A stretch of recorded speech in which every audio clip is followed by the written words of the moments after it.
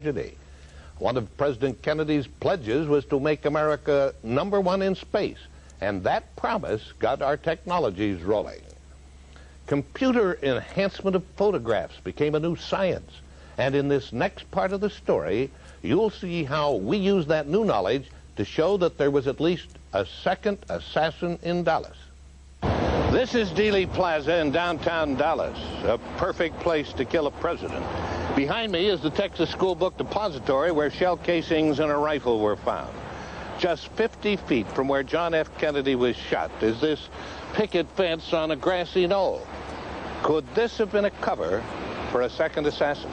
I saw a man moving. He was the only thing in the whole area that was moving. And he was moving away toward the tracks from this in front of the School Book Depository rather quickly. And something said to me, go get him. Police officer Joe Smith also ran up the hill in pursuit of a suspect. The crowd followed Officer Smith running toward the elusive gunman spotted on the grassy knoll. I ran across the Elm Street to run up there toward that knoll. It was, and we were stopped by a man in a suit, and he had a overcoat on his over his arm, and I saw a gun under that overcoat.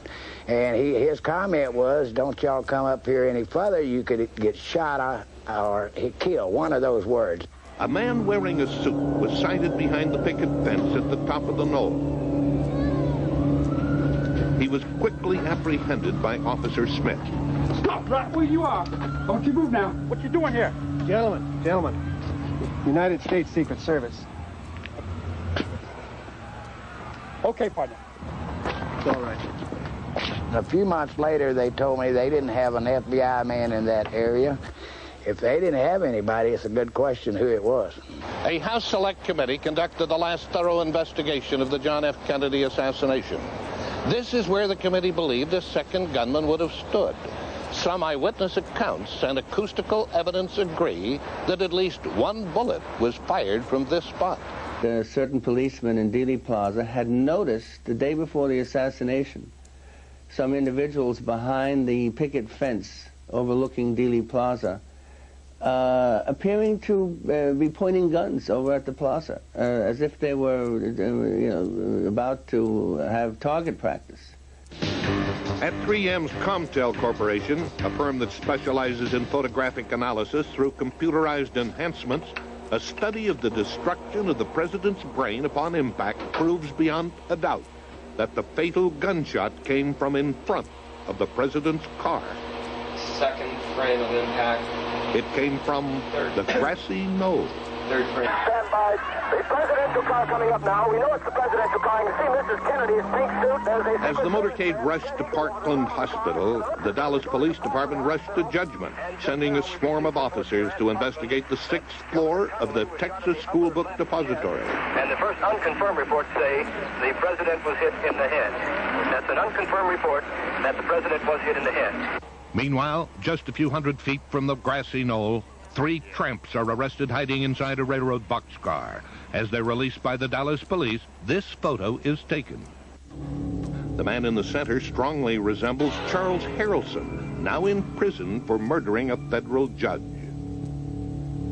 Some say the man on the left looks like James Earl Ray, convicted assassin of Martin Luther King. And many believe the third tramp is none other than E. Howard Hunt of Watergate fame.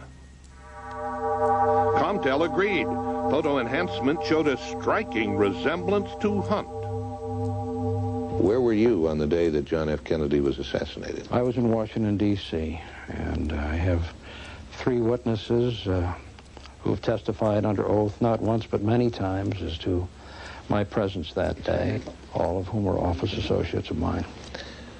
Now I'd like to show you a picture taken of 3 tramps who were in Dealey Plaza on the day of the assassination. I'd like you to look at this picture, and I'd like you to tell me whether one of those tramps could have been you. It's a law of physics that you can't be in 2 places at the same time, and since I was in Washington, D.C., it's quite obvious I couldn't have been in Dallas.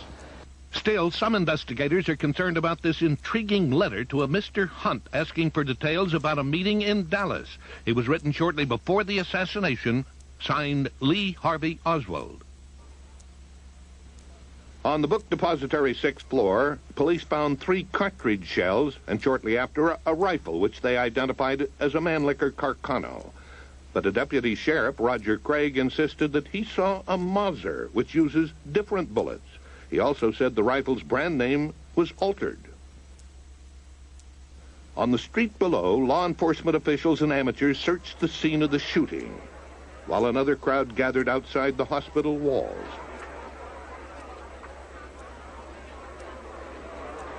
Some were mourners, others members of the press, but all were joined together in sorrow when the tragic news was announced. John F. Kennedy was dead.